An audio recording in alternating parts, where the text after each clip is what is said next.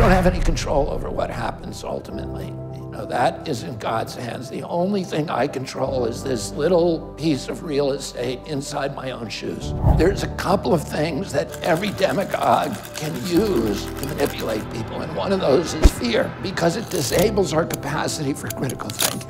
There's a 2013 poll that showed that 85% of Americans under 35 said they were proud of the United States of America. Same poll taken last month showed only 18%. My initial bias about psychedelic drugs is again colored by my experience of being in recovery for 40 years. I would tell myself at 9 o'clock in the morning, I am never going to do that again. And at 4 o'clock in the afternoon, I'd be doing exactly what I said. And you know, it was like somebody else had stepped into my body and was now, you know, a new driver in the truck. In a true free market, you can't make yourself rich without making your neighbors rich and without enriching your community. You show me a polluter, I'll show you a fat cat using political clout to escape the discipline of the free market and force the public to pay its production costs. We have to be able to weather those difficulties without being crushed in our soul, or without being ultimately affected by it. And that's kind of the objective where we all want to be spiritually, where we're indifferent to the personal consequences of everything that we do, and that we live our lives for higher purposes. The vast majority of people in the audience are entrepreneurs, capitalists. Love to get your views on the environment and capitalism, because that's a topic that there's a lot of debate on. First of all, thank you so much for having me, and thanks for the reception. I've been working as an environmental advocate and attorney for 40 years, for my entire career, but I started out as an attorney for commercial fishermen on the Hudson River. And we built that organization. They launched a patrol boat. These were people who were capitalists. They were small business people, and they saw their livelihoods being destroyed by pollution on the river. And these were people who, the Hudson River commercial fishery is the oldest in North America. It's 350 years old. Many of the people I represent came from families that have been fishing the river continuously since Dutch colonial times. It's a traditional gear fishery. They use the same fishing methods that were taught by the Algonquin Indians to the original Dutch settlers of New Amsterdam, and then passed down through the generations. And there was nothing wrong with their business model. But the General Electric Company used political clout in Albany to get permission to illegally dump PCBs into the river, rather than properly disposing them. And it saved them money. It allowed them to outcompete the other producers of capacitors and to win in the marketplace, but they had distorted the market, the market signals by cheating the market. And these fishermen knew that their problem was not their business model. It was that we didn't have free market capitalism on the river. We had a kind of corporate crony capitalism that was allowing polluters to use political clout to escape the discipline of the free market. Oh, you know, one of the things I learned very early on was that we don't have to choose between good environmental policy and good economic policy. In 100% of the cases, good economic policy is identical to good environmental policy. If we want to measure the economy, and this is how we ought to be measuring it, based upon how it produces jobs and the dignity of jobs over the generations, and how it preserves the value of the assets of our community. If, on the other hand, we want to do what the big polluters often want us to do, which is to treat the planet as if it were a business in liquidation, convert our natural resources to cash as quickly as possible, have a few years of pollution-based prosperity, we can generate an instantaneous cash flow and the illusion of a prosperous economy, but our children are going to pay for our joyride. And they're going to pay for it with denuded landscapes, poor health, huge cleanup costs that are going to amplify over time, and they'll never be able to pay. Environmental injury is deficit spending. It's a way of loading the costs of our generation's prosperity onto the backs of our children. And You know, my approach has always been colored by my experience. I worked for 40 years for the commercial fishermen, and that really kind of colored my worldview about the environment. And if you can go back 35 or 40 years ago and look at speeches that I was giving back then where people would ask me, what's the most important solution, most effective solution to environmental pollution? And I always said the same thing, it's free market, true free market capitalism. Because a true free market promotes efficiency. And efficiency means the elimination of waste. And pollution is waste.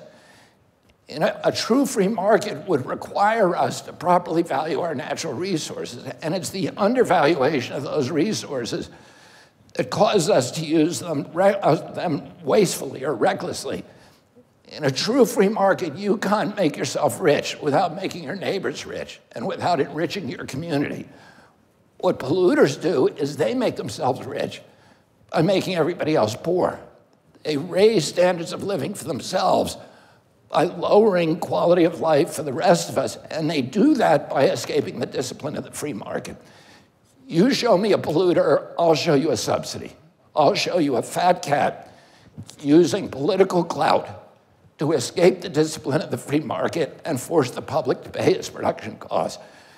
And what I did as an environmental advocate, I really always considered myself a free marketeer, that I was going out into the marketplace to catch the cheaters and to bring them to court and say to them, we're gonna force you to internalize your costs the same way that you internalize your profits. Because as long as somebody can externalize those costs, it distorts the marketplace. And none of us gets the advantages of the efficiency, the prosperity, and the democracy that true free market capitalism offers our country. Okay, great, thank you. Let me ask my team, make sure we put a timer up here so we know the time if we could, because it's not on. Thank you. So I asked the audience to submit some questions, and I can't ask all of them, but one of them was about psychedelics. And let me preface this by saying, you know that I've been in recovery, you've been in recovery for 40 years, and I'm the first person in the world to have before and after brain scans doing ibogaine and 5-MeO-DMT, which I did in 2015 in Mexico, and we took a film crew and we filmed it, and then we did interviews with the doctor that did the before and after brain scans and whatnot. And I've seen miraculous things happen, but I'm also worried about the pharmaceutical industries, like they're doing with everything, co-opting it. Yeah. So what are your thoughts on psychedelics? Because my viewpoint on it is in the field of recovery, depression, mental illness, things like that. Yeah, I mean, my initial bias about psychedelic drugs is again colored by my experience of being in recovery for 40 years and having I go to like 9 meetings a week. So 12-step meetings. I've heard a lot of bad stories about people, you know, involvement with drugs and alcohol and pharmaceutical drugs. So my bias is that I don't think that in most cases that we can fix things that are wrong inside of us with things that are outside of us. With, you know, all the things that we reach for when we feel discomfort, whether it's drugs or alcohol or sex or reckless behavior. And we're particularly people who are prone to addiction are always looking for things outside of them to fix this, you know, to fill this empty hole that they have inside of them. Having said that, I have 7 kids, and my wife in 2012 took her own life and left me with 6 children. And so all of those kids were at risk at that time. And they all ended up doing really wonderful things with their lives, and they're in good relationships, and they're, you know, outside now of that what I would call a risk bubble. One of them was worrying to me because he never processed his mom's death in a way that I could observe. He seemed like a happy kid. He was always smiling. He did get in a lot of fist fights, and he was he became a boxer, and he won a lot of tournaments, and then he became a hockey player, but everything he did, there was a little bit of violence too. And it made me worried about him. And he went to, about 5 years ago, he was very self-contained. He never talked about what was going on inside of him. And he went to Patagonia to kayak a whitewater river that I kayaked for many, many years, every year, called the Fou. And he went down there to do it with a friend, and he had a 5-day wait between the time that his kayak trip was going to start and the time that he arrived there. And I had a friend who I knew a little bit, just an acquaintance down there who had some land property down there. And I asked this guy to put my son up for a couple of days while he was waiting for his trip to start. And that guy, the night my son arrived there, that guy said to him, "I'm doing an ayahuasca trip tonight." And he said, "God sent you boys to me," because he was doing it with 20 Puente Indians. And he said, "I was praying to God that he would send me a gringo to do this with."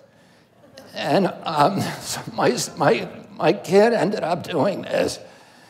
And he had this experience where after he drank the ayahuasca, they gave them all a bucket and they gave him a sleeping bag, and it was kind of in an outdoor place with a fire. And after he drank it, he felt himself sinking through all the geological strata of the earth. And he could look at all of it. He told me he could look at all the folds of stone and geology. And he had a total understanding of all of the processes that had laid them out for the eons. He ended up being propelled out of the other side of the earth and then floating through space for what he experienced as hundreds of years. And he would focus on a distant planet and be transported there. And on each planet, he would have an adventure. At the end of the adventure, there would be a lesson, a moral lesson that he would learn, that he was supposed to remember. The last planet he visited, his mother was there. And she started passing through him, in and out of him again and again. And every time she did that, he felt all these experiences of forgiveness, of love, of understanding, of comprehension, of empathy and compassion. And when he came back from that trip, he was completely changed. He was very open about talking about his feelings. He was on a real spiritual quest. He was very, very openly just happy all the time. And the reason I really know that it changed him is he started taking out the garbage and doing the dishes. And he's done the dishes constantly without ever being asked since then. He's a 24-year-old kid. So you know that's a miracle. That opened my mind to the possibility that there may be, something that I didn't understand or that was outside of my kind of bubble of prejudices. And then I have a friend who's a Navy SEAL who had severe PTSD, and he went to Costa Rica and had the same kind of experience. And I had a couple of other friends who are in the NFL, and they also had severe brain injuries and depression, terrible, terrible depression. And the same thing happened. And then I looked at Michael Pollan's documentary, which I think is on Netflix. Yeah, right? yeah. And there's one particularly poignant story. He goes through each of the psychedelics, a show for each one. And I think the third show was on psilocybin. And there's a kid on that show who had severe OCD. He literally could not go out of his house. He had to do all of these rituals, he had to constantly clean his hands. He had to walk through the door 10 times or 20 times or 60 times. And he had to do all these very repetitive rituals, and it absolutely paralyzed him. and destroyed his life. And he did one psilocybin trip, and it was completely gone. So, my mind is open to the idea that, there may be things that I don't know about, and that people ought to have the freedom and the liberty to experiment with these things. I like what you said at the outset, which is, we know the capacity of the pharmaceutical industry to come and capture this if they see that there's money in it, and then to turn it into something very, very bad, and to promote it in ways that it shouldn't be promoted. So, my inclination, and I haven't thought this through that much, but my inclination would be to make this available at least in therapeutic settings and maybe more generally, but in ways that would discourage the corporate control and exploitation of it. Yeah, no, absolutely. And I mean,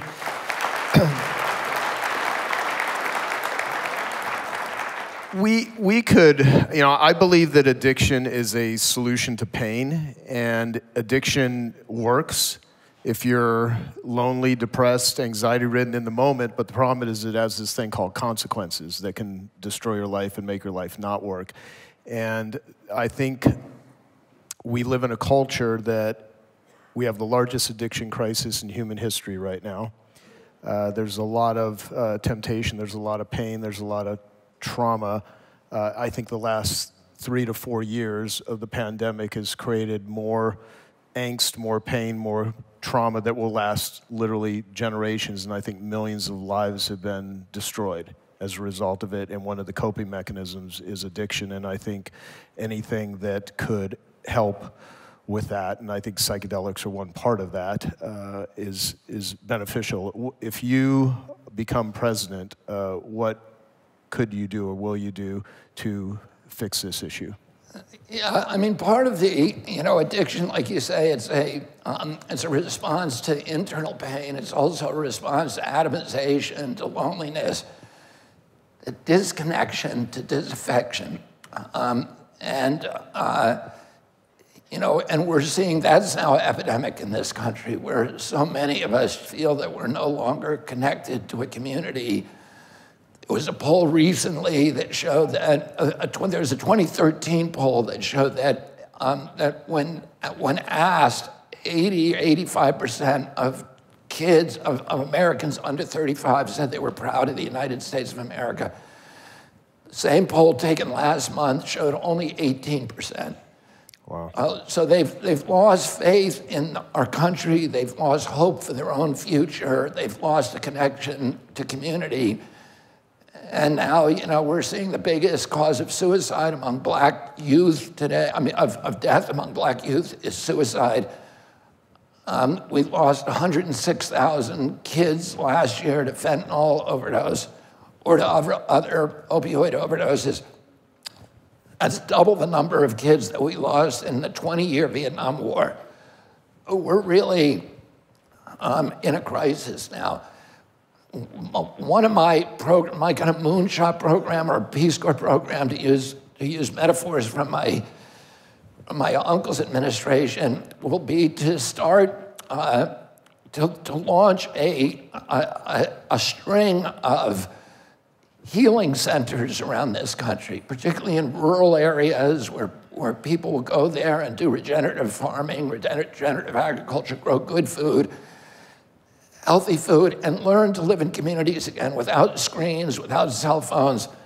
And I've looked at these places for 40 years. The rehab industry in this country is, I would say, somewhat predatory at this point, like many, many other industries. But I had a relative who was in a lot of trouble, and I started looking all over the world for places that had a different model. And I found this place in Italy, in Tuscany, called San Patrignano, and it's a 500-acre farm. There's 2,000 kids who live there. It's absolutely free. The only thing they ask you to commit to is to stay there for 5 years. When you go there— 5 years? Listen, if it's a choice, a lot of kids today are on a trajectory where they're going to die. Yeah. And, you know, 5 years is like college. And if you can save somebody's life, it takes time because you have to reparent the person. You have to reorient them to live in a completely different way. And, you know, they're taking people who are criminals, who are not only drug addicts, but people who are, you know, headed for prison, headed for something very bad. They take them and they transform them into good citizens. So they, at that place, they have, it's completely self-supporting. In Italy, you can do a check off on your taxes to send $1, approximately $1 on your taxes. There's a little check off to San Patrignano.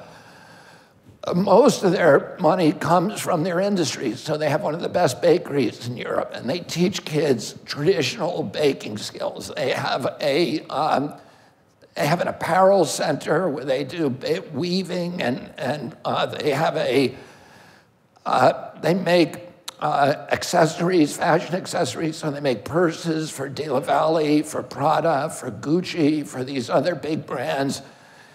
They have a vineyard, 500-acre vineyard, and they make some of the finest wine in Europe. They have kennels, and they have a wallpaper factory that makes this hand-painted wallpaper, very, very traditional, with traditional artisans. There's no cell phones allowed, there's no screens, and the people live together in very, very tight kind of barracks. There's 6 girls, and you know, my relative was a girl, and she was put in with 6 girls who watched her every move. And if she did something selfish, if she did something dishonest, she was called on it. And it taught her a new way of living in a community. And when she came out, she became very, very successful. And not only in her business life, but also her social life, she was utterly transformed. 2 days ago, I went to a place in Salt Lake City called The Other Side that is modeled on San Patrignano. And they have now 3 city blocks full of buildings. They have 300 convicts. They take people out of prison, or they take people who are facing long sentences, and they interview them to see if they're suitable for the program. They bring them into that program, and they rehabilitate them. And they have to make a 2-year commitment. It's absolutely free. Anybody can walk in the street and take advantage of it. They have the biggest moving company in Salt Lake. They have the biggest storage company in Salt Lake. They have a thrift store that is the size of 2 Walmarts. They have a construction firm that is very, very successful, and they teach the inmates how to be electricians, how to be plumbers, all of these skills that they can use in the world. And the guy who started it was facing his 5th term in prison. He was facing a 29-year prison sentence.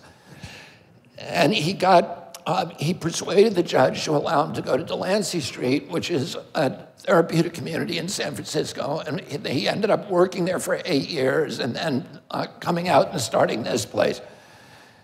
And it was so inspiring going to this place and to The Other Side and seeing what they'd done, because it's a model that can be reproduced elsewhere. And instead of, you know, when I was in prison for the summer of 2001, I was sent to, I won a lawsuit against the Navy in Puerto Rico for bombing the island of Vieques.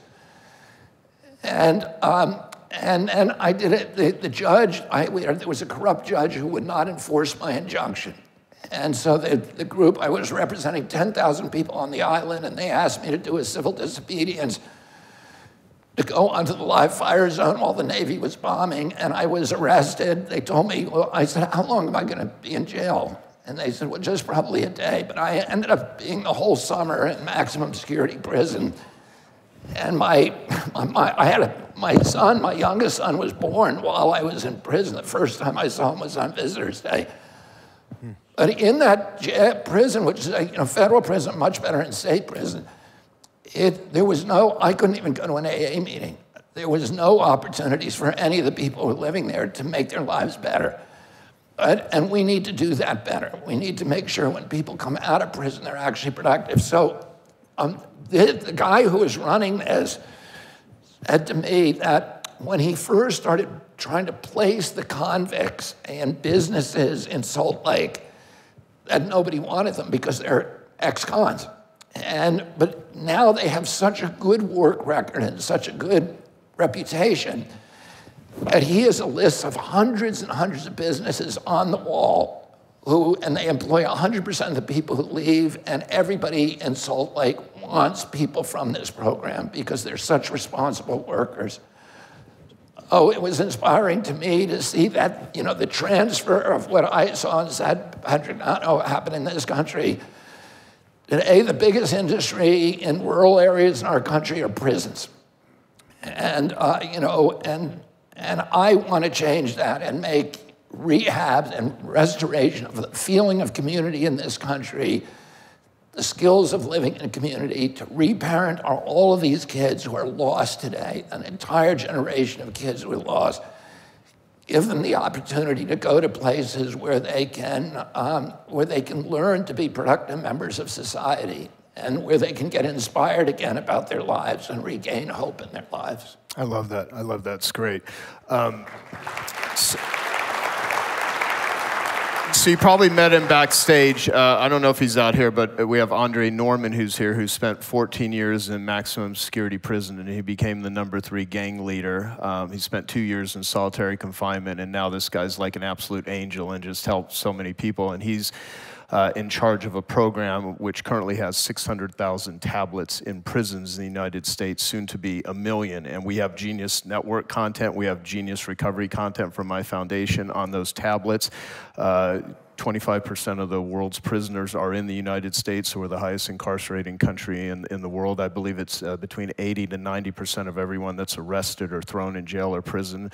Drugs and alcohol were involved. 40% of people that are incarcerated committed a violent crime, so that's a separate issue, but 60% had not. So we are incarcerating a lot of addicts. And when someone goes through recovery, as you know, you can take people that were really lying, cheating, stealing, doing bad things, and they become these incredible, compassionate, caring humans. And so I think there's something to that, the whole process of healing and creating that environment. So yeah, I mean, we'll talk more about that. So let me, I have some questions about tyranny and all that, but before we get to it, cryptocurrency, Bitcoin. What are your thoughts on digital currency?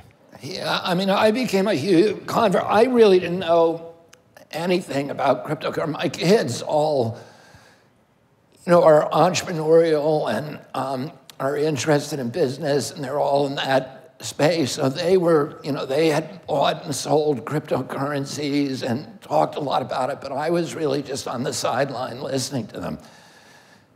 And then I saw what happened during the pandemic, what happened in Toronto or in Ottawa to the strikers. Children's Health Defense, which was the organization that I started and ran, had embedded in the truckers' convoy in Canada. We had a reporter embedded, and we were helping them, and we were, sending money and publicizing what they were doing. And the truckers in Canada were angry at the mandates. And the truckers in Canada are a very, very diverse group. A lot of them are from African descent, a lot of them from Asian, Indian, Bangladesh, and then just white people from all over Canada. But it's a very, very diverse group. And they had started out in BC and Alberta, and they had then done a collected, made a bigger and bigger convoy coming across the country. They wanted to meet with Justin Trudeau and talk to him about the impact of the mandates on their businesses and on their lives. And Prime Minister Trudeau would not meet with them. And instead, if you look at the videos of this protest in Ottawa, it looks like Woodstock. They had cleanup crews that were picking up garbage. They had crews that were passing out bottled water to people, that were feeding the homeless people and hungry people in Ottawa. And there was there was music, and there was a lot of joy. There was nothing nasty or mean-spirited about it. And it was portrayed that way by officials, government officials, and to a large extent by the mainstream media. But what they did in Canada is they used AI, they used facial recognition systems, and they got the identities of the people who are participating in the protests. And they froze their bank accounts. And this was shocking to me, because none of them were charged with a crime. They also took $15 million that we had helped raise for them on PayPal, and they persuaded PayPal to shut off their money so they couldn't access it. And it occurred to me then that, I talked to one of the strikers, the truckers. Now, they couldn't buy diesel for their trucks. They couldn't buy food for their kids. They couldn't pay their mortgages. I talked to one striker who said he was facing jail time because he had mandatory alimony payments to his ex-wife, and he could not pay them. And it occurred to me then that that transactional freedom is as important as freedom of expression. If you have freedom of expression under the First Amendment, you can say anything you want about your government without consequence. But the government then can shut off your capacity to pay your rent, to buy food, put you essentially on the sidewalk and paralyze you. What does it matter if you have so-called freedom of expression? And they don't have to charge you with any crime. And I had seen this happening, what was happening in China, where they have what they call programmable currencies, which is, in China now, they use your face is your credit card. So that facial recognition is so ubiquitous and so refined and sophisticated that when you go to a store to pay, you don't use cash.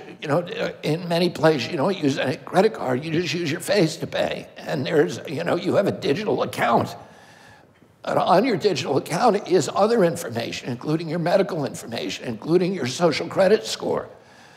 Oh, if you drop below a certain credit score, your capacity to use your accounts now ends. And for example, they have one system where and I'll give you an example. If the government declared a mask day, and you're walking around with your mask below your nostrils, and you're seen on facial recognition system, which knows everybody, you're going to now lose social credit points. Or if you're too close to your girlfriend on a social distance day, you're not even told about it. You're going to lose social credit, and if you drop below a certain point, at some point, your facial credit card stops working, except in grocery stores that are within a certain radius of your home. So you can't travel, you can't buy gas for your car, you can't buy an airplane ticket, you can't go to a hotel. You're essentially under house arrest. If the government has the capacity to do that to people, then it has the capacity. I mean, a government that can silence its critics has a license for any kind of atrocity. And it is the top of a very, very slippery slope toward totalitarian rule. So, I was struck at that point by how important it was that we have transactional freedom. And during that period, you may remember this, there were a lot of people in the federal government who were saying, we got to get rid of paper currency. And in fact, in many nations, like in Africa and Australia, et cetera, they were taking away ATM machines. They were doing that on the pretense that paper currency passes germs, so we have to get rid of it. Well, if we go to total digital currency, every transaction that you have is visible to the government, to corporations. It's taxable. It can be monetized for profit by somebody, and you have no secrets in your life. If you wanted to buy cigarettes or pornography or liquor or whatever you want to do, stuff that you don't want to share with the world, somebody's going to know about that. And that's a very, very dangerous thing in a democracy. And so, I think it's really important that we keep paper currency, number one, that people have access to Bitcoin and other currencies, and that we look very, very warily at central bank digital currencies, which are, which they're putting in place right now, and that is how they did it in China. They started with a central bank digital currency, and then they expanded its reach to become an instrument for social control. And to me, that's very dangerous. Wow, wow. Thank you.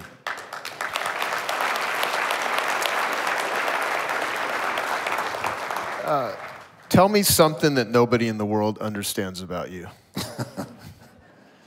I don't know about that. As you know, one of the things they say in recovery is that you're as sick as your secrets. Yep. And I understood when I was getting sober that I could not afford to have any secrets. That doesn't mean that you tell the world everything about yourself, but you have to tell somebody. Right. There has to be somebody out there who knows everything. And so I think I have a number of people in my life who literally know everything about me, and so, and I think that that's important for all of us. To speak to that, I'd like to get your viewpoint on, because here you are running for President of the United States. You are openly talking about addiction recovery, which I think is awesome. You're more focused on health than anyone else I know that is, running. So you're a great role model in that arena. And you are as sick as your secrets. I think that it's true. It was actually at one of these Genius Network annual events in 2015 where I openly just decided I'm just going to share everything. I talked about drug addiction, sex addiction, work addiction, you name it. And it was one of the most freeing things that I did. But I also had been going to 12 steps for many years. And what's the difference between how you basically what you share and what you don't? There's secrecy, and then there's privacy, and there are trusted people. I always caution people not to make like a Facebook confessional where you just go and share. It needs to be done when you're ready to do it. So you can't be like an idiot. Right, right. Well, and some people do. It hurts them. Yeah, you have to make prudent judgments, and we're not. Jesus said you have to be gentle as lamb but clever as snakes, and you need to be. God gave us a brain to use it to make good judgments with, to make prudent judgments. And there's people that you tell everything to, and there's people that you tell, but you don't lie. Right. Well, you have a lot at risk for disclosure. So when did you first start disclosing this to others? Because I think those from the 12-step world always will mention that it's in the 4th step that you find the cravings will start to relieve when you share it with someone trusted. I mean, I knew what kept me. I knew that I was an addict from when I was 15 years old. When I started the year after my dad got killed. I started taking drugs. And I progressed very, very quickly to heroin. And I was addicted for 14 years, on and off, but I always wanted to quit. So I tried to earn as I was basically, I was living against conscience at that time. I knew that I did not want to be an addict, and I had iron willpower in other parts of my life. I gave up candy for Lent when I was 13, and I didn't eat candy again until I was in college. And I gave up desserts the following year for Lent, and I never had a dessert till I was in my freshman year of college when I was doing, playing sports. And I wanted to bulk up. But I felt like I could do anything with willpower, but somehow this compulsion was utterly impervious to my willpower. And I would, the most demoralizing feature of addiction was my incapacity to keep contracts with myself. Yeah. I would tell myself at 9 o'clock in the morning, I am never going to do that again. And at 4 o'clock in the afternoon, I'd be doing exactly what I said. And, you know, it was like somebody else had stepped into my body and was now, you know, a new driver in the truck was now nothing to do with me. And it was baffling to me, it was just bewildering. Why can't I control myself? But I tried earnestly, sincerely, honestly, for 14 years to stop and couldn't do it. One of the things I never tried was 12-step program because of exactly what you said. There was no way, given my background and my vulnerabilities, that I would step into a room of strangers and start talking about what was happening in my life. And then, you know, I came in September of 1983. I was arrested. I was in the papers. So at that point, there was no secret left. And you know, it was the best thing that happened to me because I was able at that point to come in and, you know, take advantage of this program. But I knew from the beginning that, you know, if you're an addict, you are dishonest.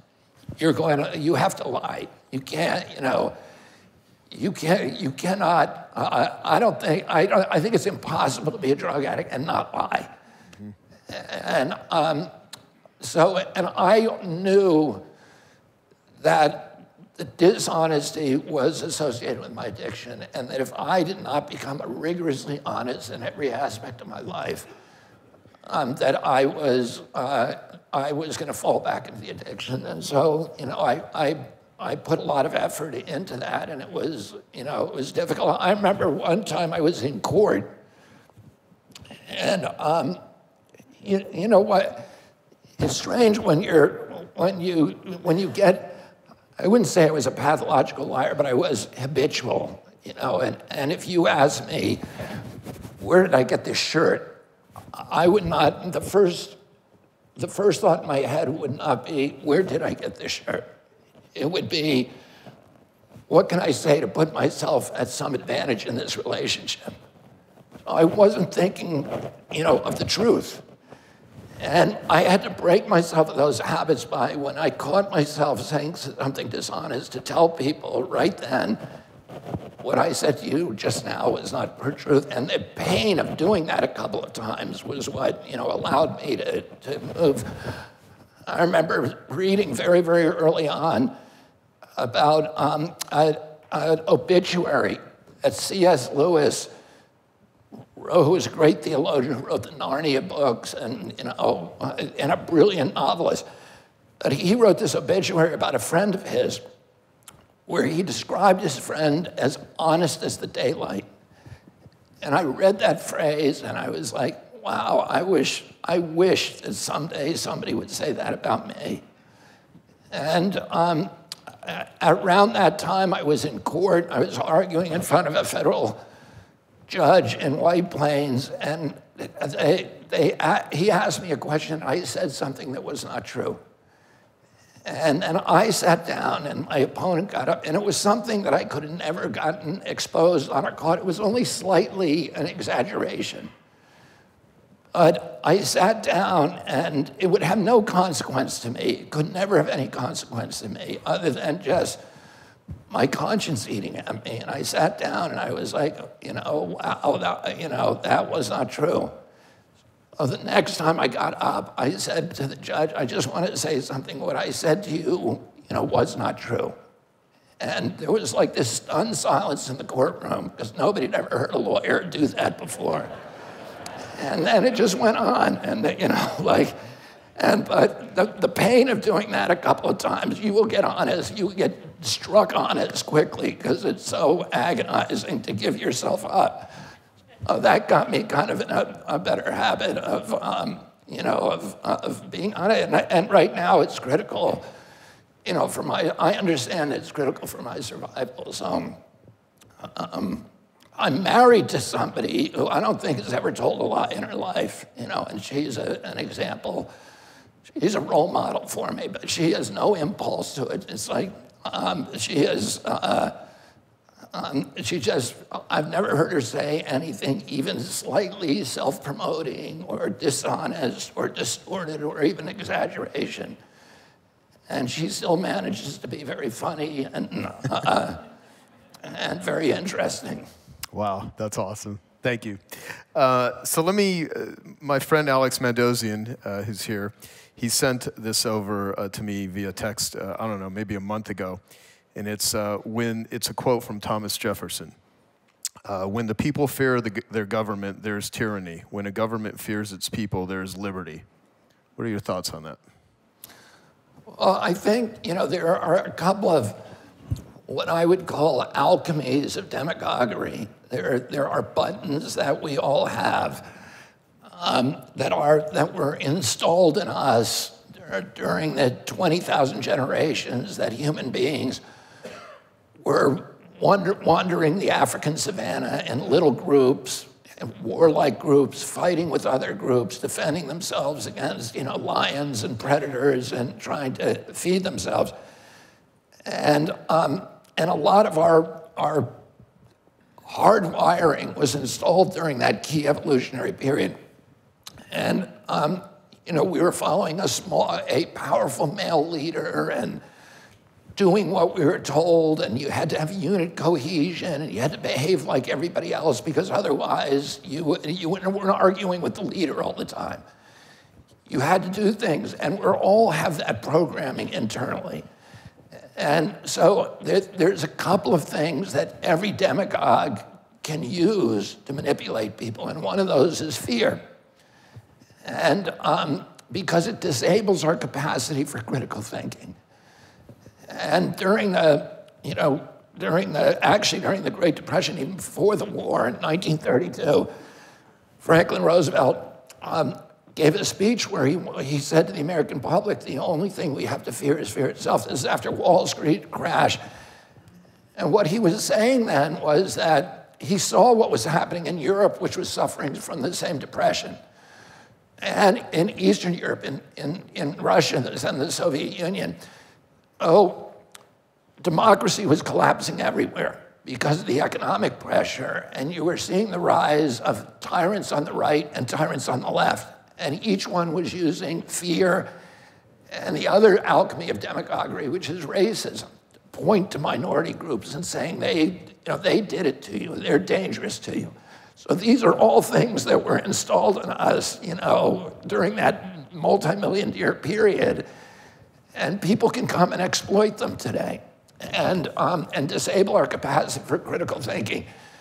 What Roosevelt was saying is the fear is actually our enemy. If we have confidence, we can restore American capitalism. At that point, 30% of the people in this country believed that capitalism had failed and that the answer was communism, and 30% believed that capitalism had failed and that the answer was fascism. And there was a small minority who still believed, in democracy and free market capitalism.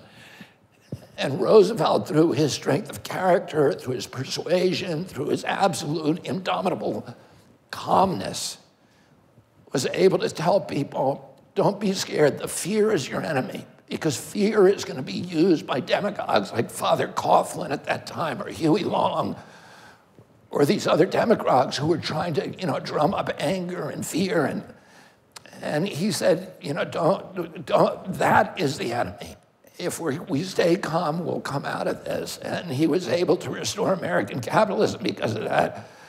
And it's an important lesson. During COVID, you had both Republican and Democratic governments that were using fear to manipulate people, to tell us, do this, do that, and not, they were telling us to do things that they knew and we knew were wrong, to allow censorship of critics, to allow doctors to be silenced, to allow people who said they were injured to be silenced, to ask people who were standing up for the children and saying, wait a minute, how can you keep kids out of school? They have no vulnerability to COVID, to shut them up.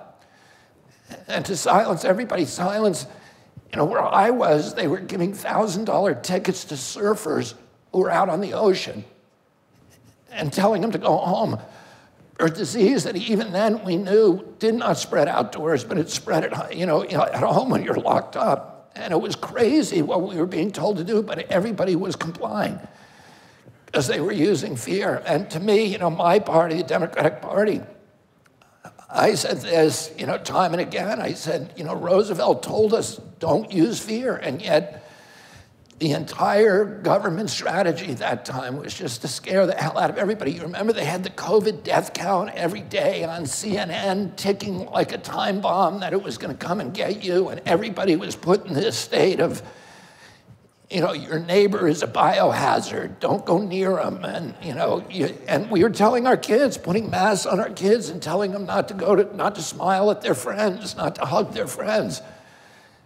And it was atomizing society and fragmenting it and making it, you know, and that kind of society is very easy to manipulate. You know, I'll tell you, can I oh, yeah. one other? There was another one of those alchemies, one of those buttons, is our tendency from all those years we spent on the African savannah to follow a strong leader, a person of authority, particularly a male leader who will tell us what to do. So there's an experiment called that, you know, the CIA financed a lot of studies during the 1950s and 1960s that were mind control studies to figure out how do you manipulate individuals to become a Manchurian candidate, how do you manipulate whole societies in order to impose foreign control or totalitarian control. The names of the program, the first ones were Operation Bluebird, Operation Artichoke, and then the later ones were called MK Naomi, MK Dietrich, MK Ultra. The MK stands for mind control. And they were financing hundreds of studies in universities around the country by usually sociologists or psychiatrists or social scientists to do different experiments with psychedelic drugs, with torture, with sensory deprivation, with you know, sound deprivation for various forms of other psychiatric drugs, et cetera. One of those studies was a guy called Stanley Milgram, who was an associate professor at Yale. And he did a study where he recruited about 60 people from all walks of life, students, professors, blacks, whites, business people, every kind of American. And he would bring them in and put them in a room where they had a dial in front of them.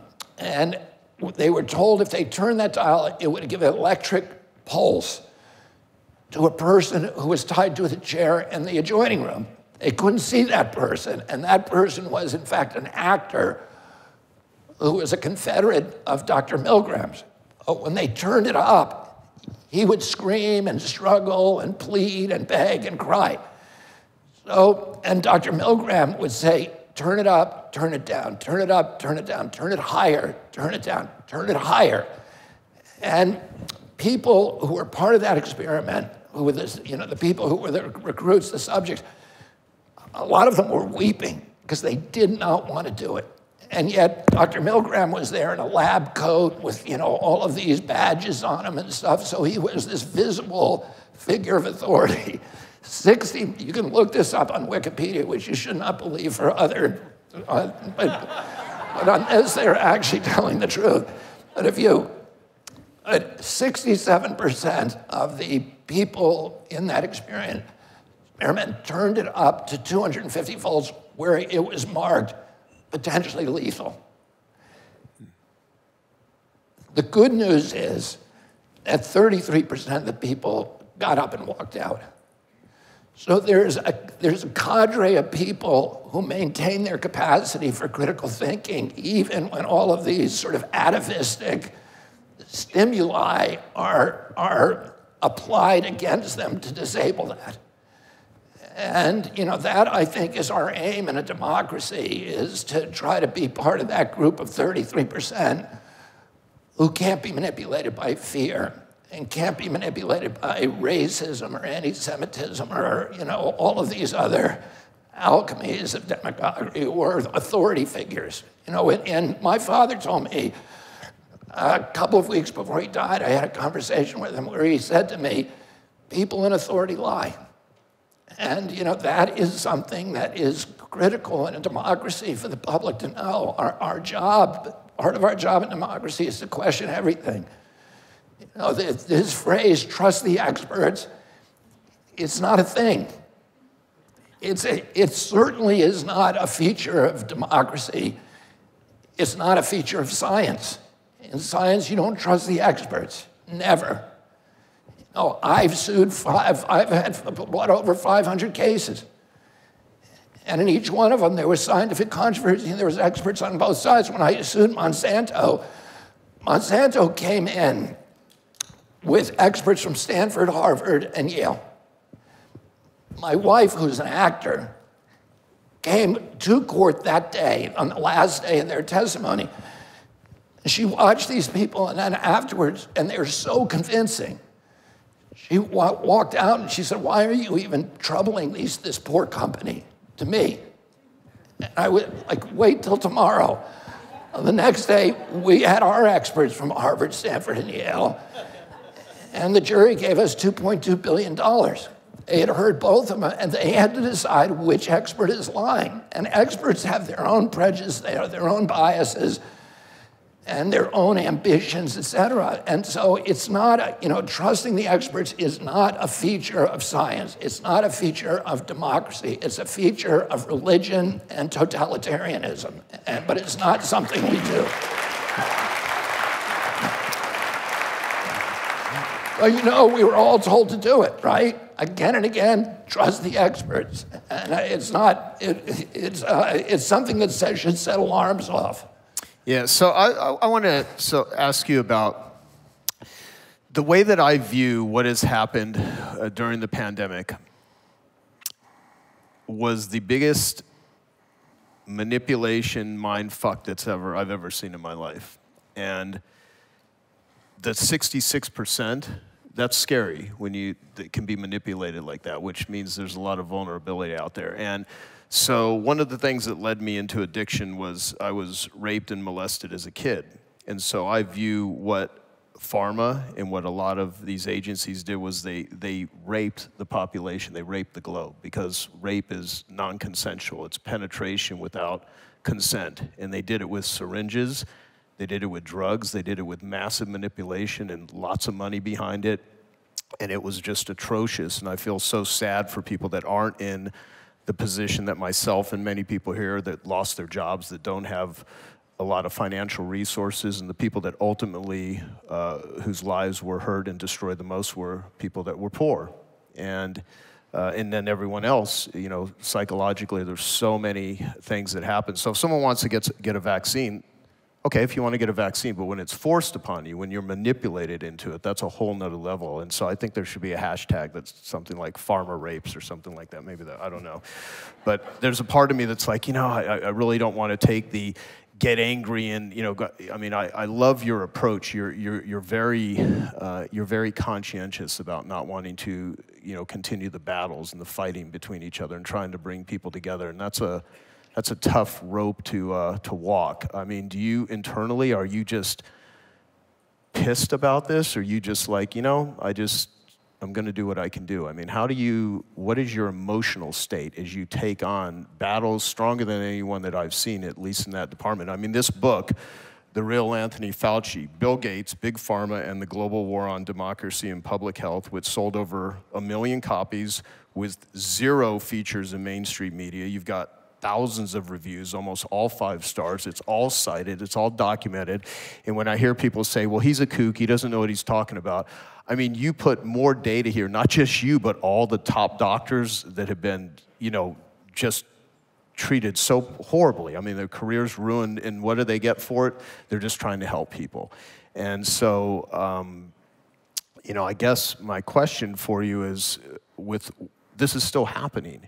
And is that, out of all the reasons that you're running for president, what are the main ones? What do you really hope to do? One of the reasons that this happened, one of the reasons that inspired me to run was I see this chronic disease epidemic in our country. And we had, when my uncle was president, 6% of Americans had chronic disease. And today, and then by 1986, 11.8 had chronic disease. By 2006, 54% of kids had chronic disease. And we don't know what it is today because at that point, NIH stopped publishing the data. They do not want us to see this happening. And to me, it's the biggest thing that's happening right now. The cost of healthcare in this country, the cost of the military, which was supposed to go down to $200 billion a year after the wall came down in 1992. We were promised a peace dividend. It's now $1.3 trillion a year. But the cost of healthcare is $4.3 trillion. And 93% of that is chronic disease. These are new diseases, mostly. So by chronic disease, there's basically 4 categories. There's obesity. When my uncle was president, 6% of American kids were obese. Today, 42%, and 75 are overweight. American kids did not suddenly become lazy. They're being poisoned, mass poisoned, and by something. And we're all being lied to about it. And then neurological diseases, all these diseases that suddenly appeared in the early 90s. ADD, ADHD, speech delay, language delay, tics, Tourette syndrome, narcolepsy, ASD, autism. None of us ever heard of these diseases when I was a kid. I worked at the dead center of the battle for rights for people with intellectual disabilities. My aunt, Eunice Shriver, started Special Olympics. I was working in it as a hugger and as a coach from when I was 8 years old. I worked for 200 hours in Wassaic Home for the Retarded when I was in high school because of that. This was part of our family DNA. And I never saw a kid with autism, full-blown autism. The CDC's data say that in my generation, today, right now, autism in 69-year-old men, 1 in 10,000. And in my children's generation, 1 in 34. So what happened? Well, Congress said to EPA, what year did the autism epidemic begin? EPA is a captive agency. It's captive by the oil industry, the coal industry, and the pesticide industry, but it's not captive by pharma because it doesn't regulate pharma. So they actually did a real study. And they came back and said 1989, it's a red line. That is the year the epidemic started. Well, a lot of other chronic disease epidemics started at that time as well. Allergies. I had 11 siblings, 70 cousins. I never knew anybody with a peanut allergy. Nobody prior to 89 heard of peanut allergies. And now there's EpiPens in every classroom. What happened? Something happened in 1989. And then eczema, nobody ever heard of eczema when I was a kid. Now it's everywhere. All these allergic diseases, anaphylaxis, asthma. My brother had asthma. He was told by his doctor that there will never be a cure for asthma because it's so rare and nobody will ever study it. Well, today, 1 out of every black kid in an urban area has asthma. And then the autoimmune disease, 120 autoimmune diseases that we never heard of, juvenile diabetes, lupus, rheumatoid arthritis, Crohn's disease, all of this stuff that nobody ever heard of, and suddenly it's everywhere. And why is nobody asking, where is it coming from? So the pharma is, of course, making money on it. That $4.3 trillion, the 93% of that goes for $600 EpiPens, albuterol inhalers, anti-seizure medications, insulin syringes. They're cashing in on it. And NIH, right now, instead of doing science and asking the one question they should be asking, where is it coming from? Instead, they have changed the purpose of that agency to become an incubator for new pharmaceutical drugs, which they keep half of. So the Moderna vaccine, NIH owns half that vaccine. They get half the royalties. They're making tens of billions of dollars on it. And there are 6 individuals at NIH who have margin rights to the patent, who are each collecting $150,000 a year forever from that vaccine. And so these naturally, the mercantile ambitions of the individuals and the agency subsume the regulatory function of those agencies.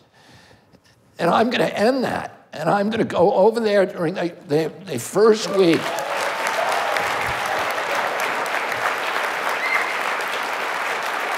I'm going to go over to Bethesda my first week in office, and I'm going to get all of the big wigs from NIH together, and I'm going to say, you know, NIH gives away $42 billion a year, and it gives it to 56,000 scientists, or universities all over the country, and what they're doing now is mainly developing pharmaceutical drugs to treat the chronic disease epidemic. And if anybody tries to study, well, where's it coming from?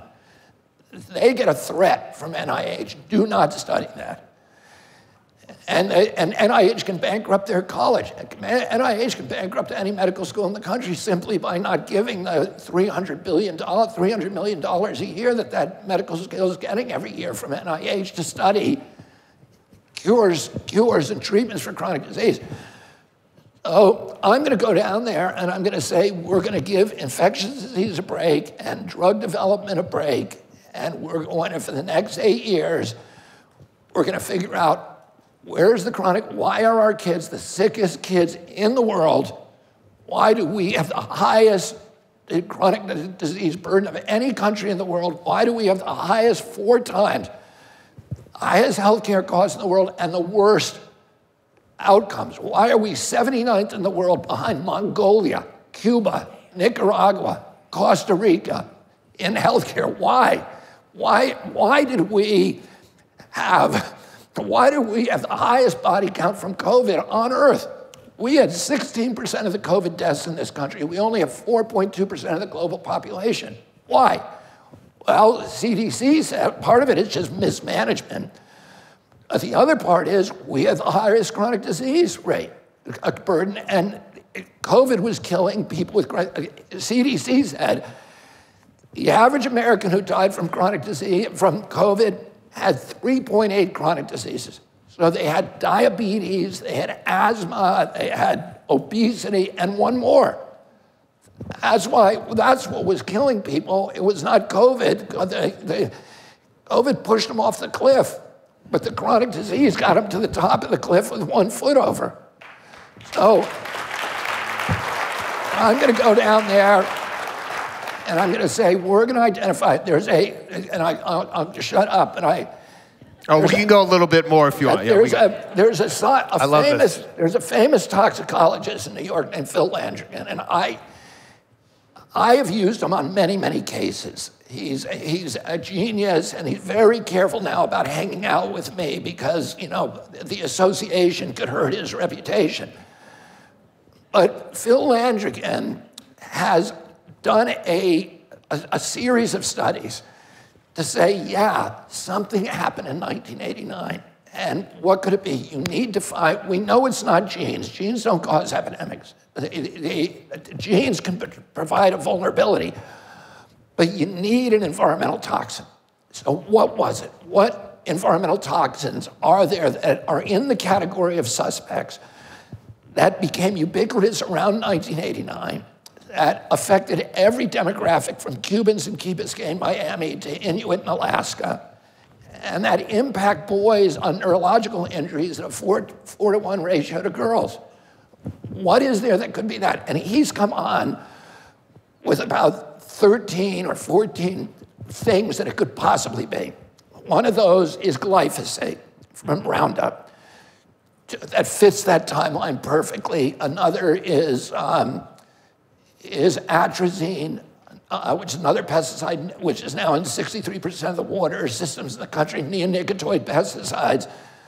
Same thing, PFOAs and PFASs, the forever chemicals that were put around that timeline in all of our furniture and all of our children's pajamas. They're flame retardants. Wi-Fi radiation from cell phones. ultrasound radiation. Some of these things, to me, are not suspects, but they have to be treated as suspects so we can eliminate them. High fructose corn syrup, which clearly is part of the explanation for the obesity and the diabetes epidemic. So there's a small universe, and we have all the data we need already to figure out who's doing it. And what I'll do is I'll go down there and say, that's what we're going to do. And we're going to find out. And then the vaccine schedule, which went in 1989, we went from 3 vaccines to 72 vaccines. 3 vaccines I got as a kid. My kids got 72, mandated. So, and the big change here was 1989.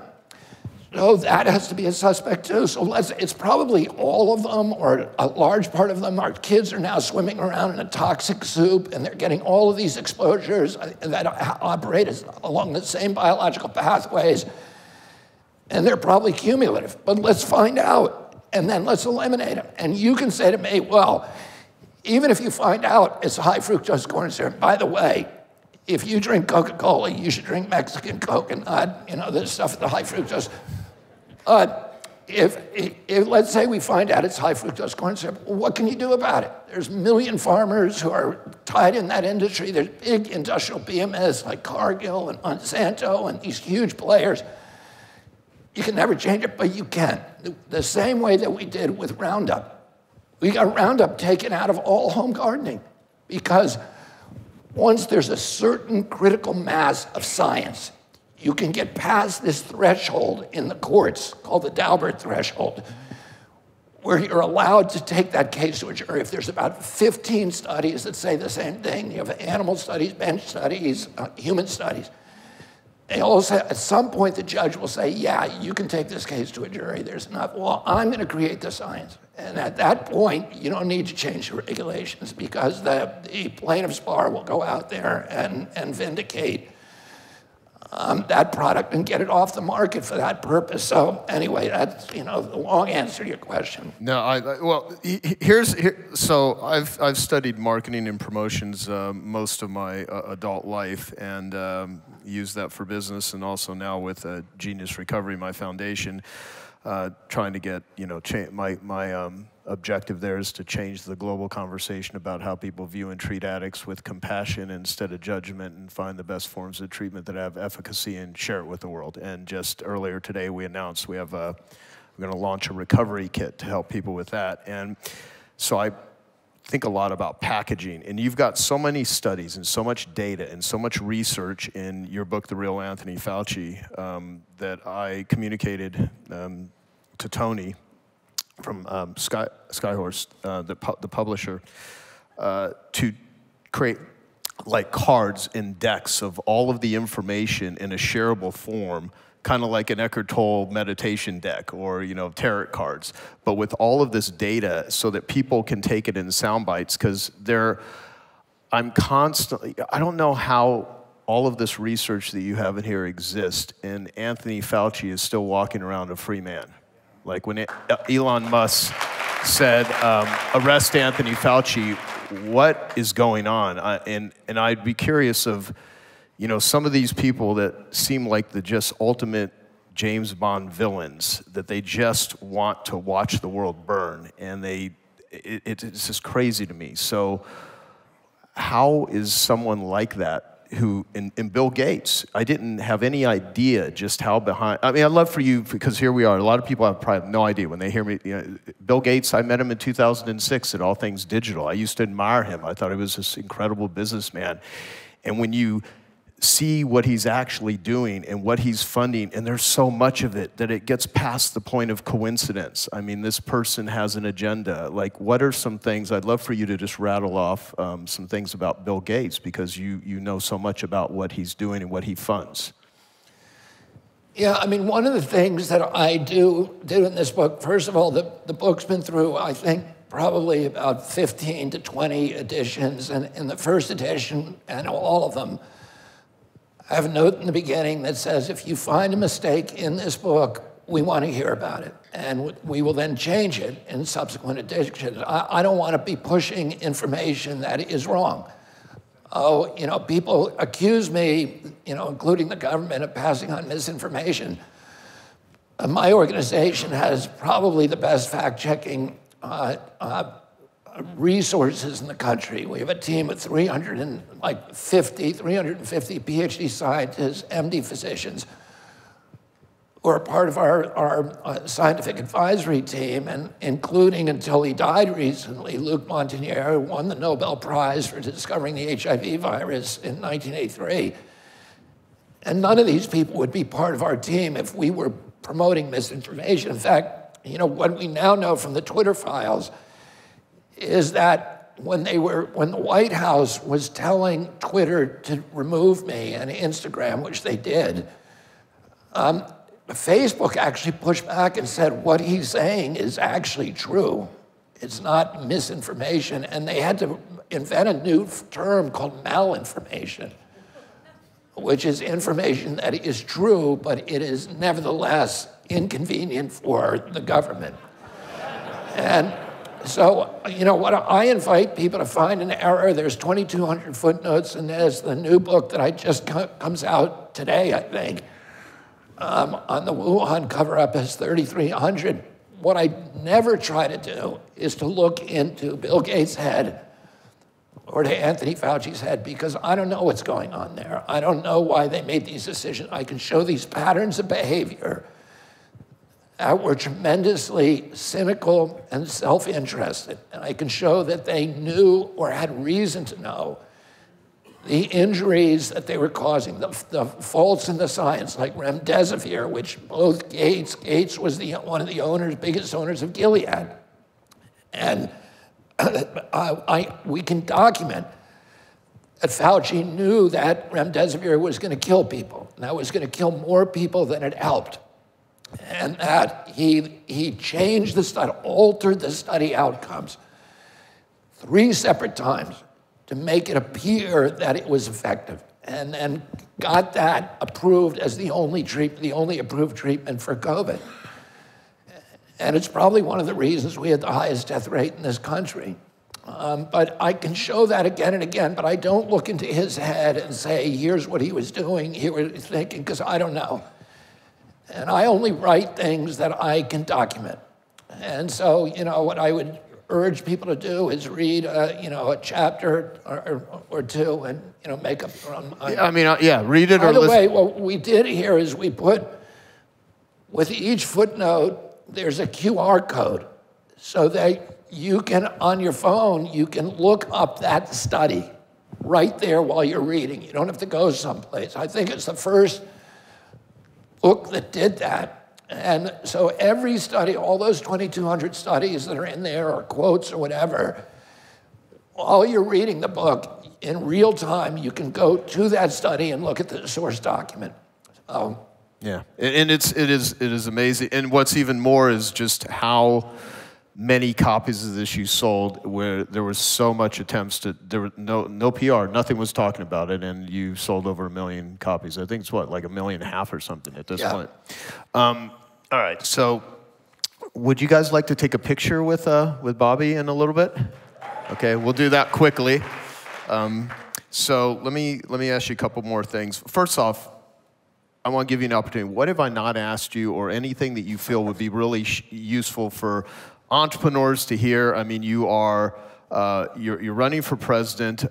I mean, this has got to be, you grew up in a family, though. I mean, this has got to be one of the most stressful things, but maybe it's just the environment you grew up in and you're built for this. I don't know. I mean, I have not, I've been I felt very peaceful about this, what I'm doing. There's not been any time, weirdly, since I launched this campaign, that I've said, I wish I hadn't done this, or what the heck am I doing? I've had that experience with other stuff, like when I do, there's many times when I, like in rock climbing, or when I do a whitewater, a stretch of sort of hairy whitewater, there's a lot of times where I've said, why am I doing this, But I've never had one of those moments with this, and my wife is happy. And, I think my kids are are happy and proud of me. But what I tried to do is not project about things, but just to, to live one day at a time, to do my best, and then to let, the outcome is in God's hands. I came out of the environmental movement, and I saw a lot of people who were, if you're in the environmental movement, every victory that you have is temporary, and every defeat is permanent. You extinguish a species, you're not getting them back.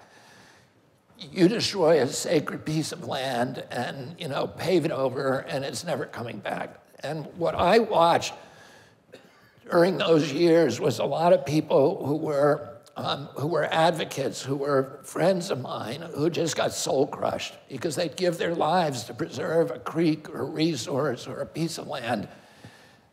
They'd see it destroyed, and they would just withdraw and go into isolation and lose hope. And I just said, I'm not going to ever let that happen to me. I'm going to, I don't have any control over what happens ultimately. That is in God's hands. The only thing I control is this little piece of real estate inside my own shoes. And that's the only thing I can control. And I can get up every day and say, reporting for duty, sir, and then go forward and try to keep doing the next right thing. To make my bed, to put the water in the ice tray before I put it in the freezer, to put the shopping cart back where the shopping cart is supposed to go, to do the... Are you going out shopping right now? One at a time. Or is this a secret? And and as long as I do that, I can be peaceful. And it makes... to me, it gives me power because because I feel like I cannot be defeated, and no matter what kind of blow that I got dealt, I'm going to get up again, and I'm going to fight because I've detached from the outcomes. I don't have expectations. I try not to, so that I never have disappointments. And that, I think, it makes me a much more effective advocate for people. Yeah, I mean, you put out a video on Thanksgiving about gratitude that I thought was just absolutely incredible. And, I never really studied or followed politics that much. I would talk to my friends that did prior to the pandemic happening. And then I really started, it was a giant wake-up call of, wow, who's really running things? I have no idea who's actually running the country right now. It certainly is not Joe Biden, but... if not that this would ever happen, but if it did, if Joe Biden or Donald Trump came to you and asked you for advice, what would you tell them? I would give them advice. I'd say, you should get out of this race.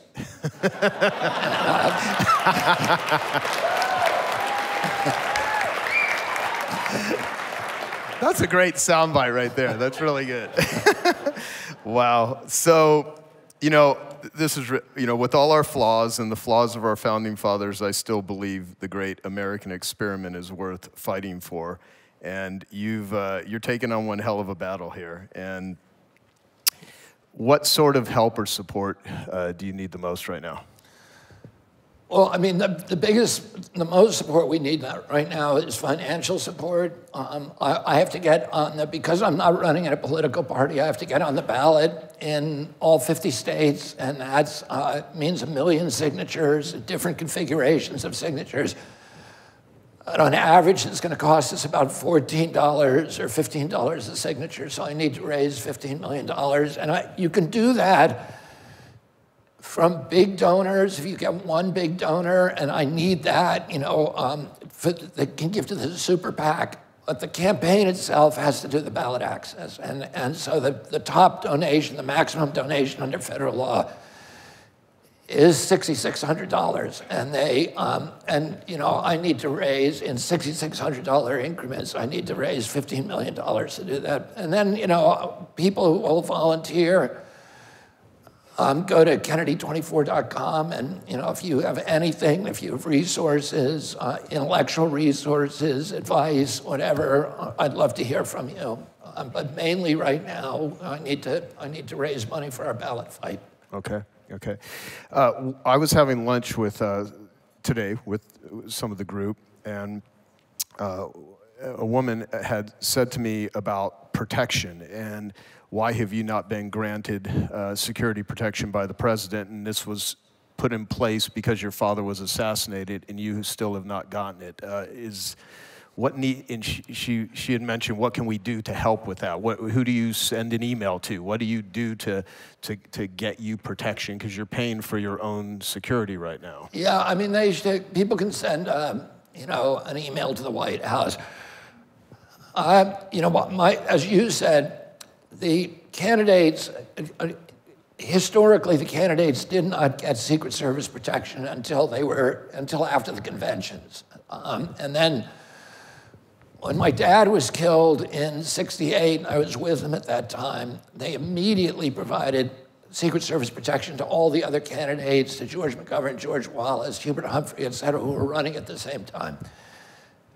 And then Congress passed a law that said every candidate is, as long as they exceed a certain metric, which I've exceeded for 6 months, is entitled to Secret Service protection 120 days prior to the general election. But in practice, the president can provide it to anybody on request. And I'm the first candidate in history who has requested it and not been provided. I've had a number of credible death threats, including 3 break-ins at my house, and you know, a guy who showed up trying to get to me in the green room prior to a speech in Los Angeles, who I have a security team that spotted him because he had fake U.S. Marshal badges, he had fake federal ID, and then he was carrying a lot of concealed weapons. He had 2 shoulder holsters with full magazines, and then he had a lot of weapons in a backpack, including a laser scope, pistol with full magazines, a lot of extra magazines, guns and stuff. My team detained him, held him for the police. He was trying to find me, and the police then arrested him. He said that he wanted to find me for a job interview,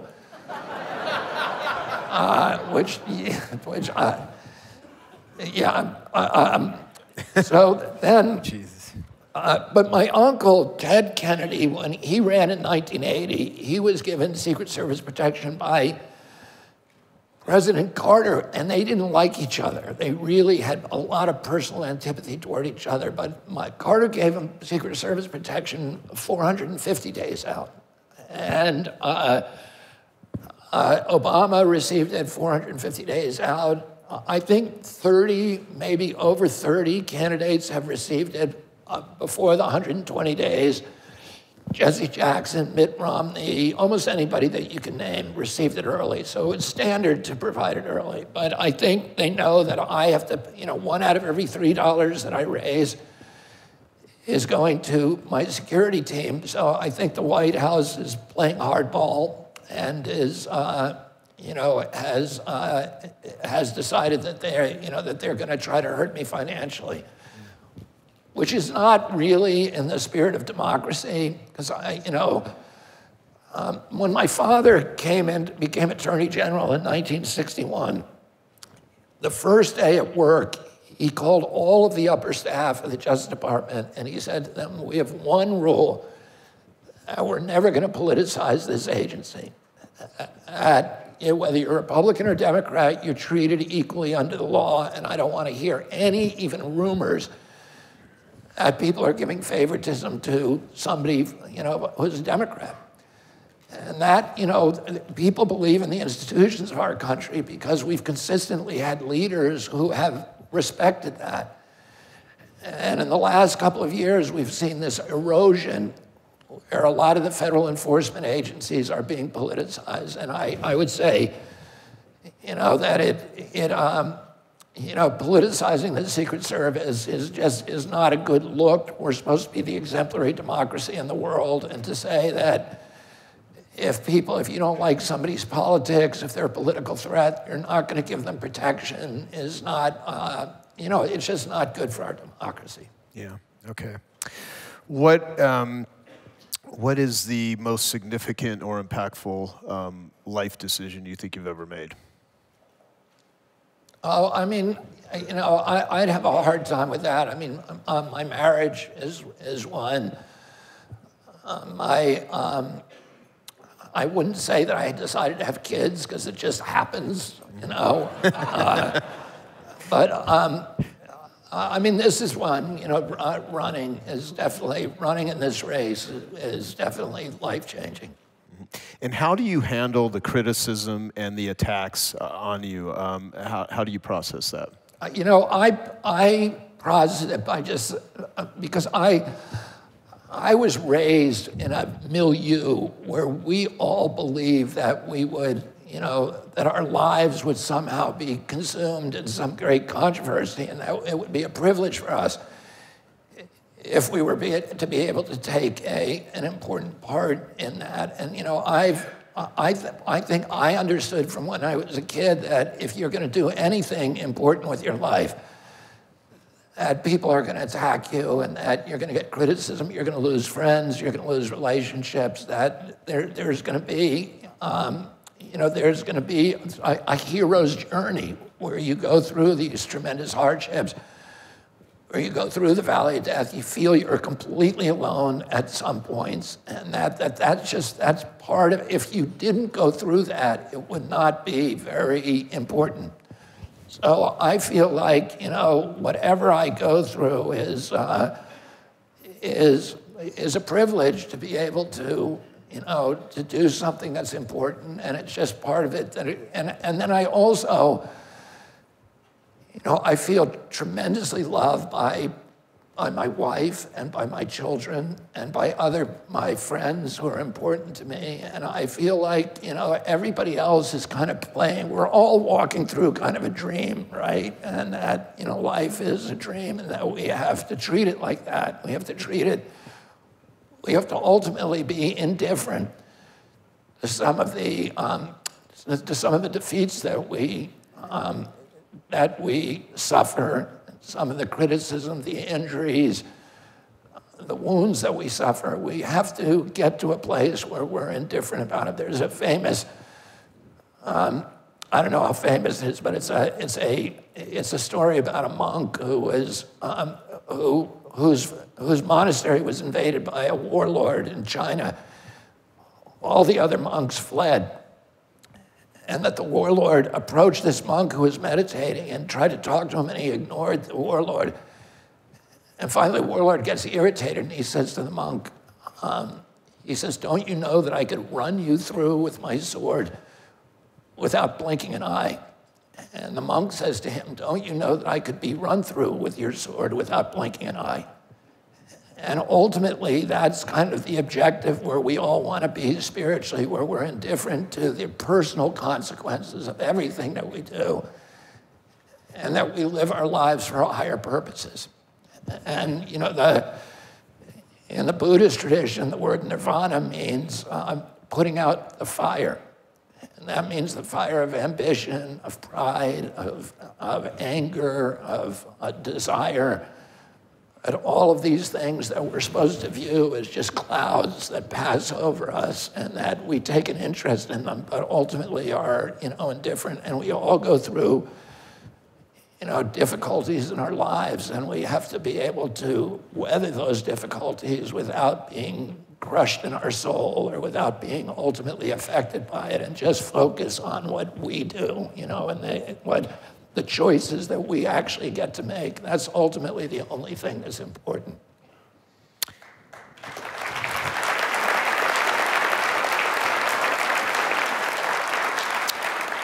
Thank you.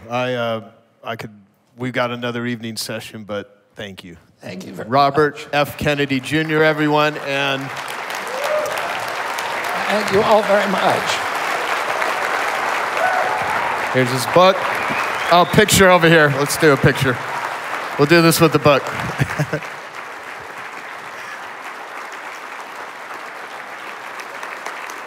Thank you.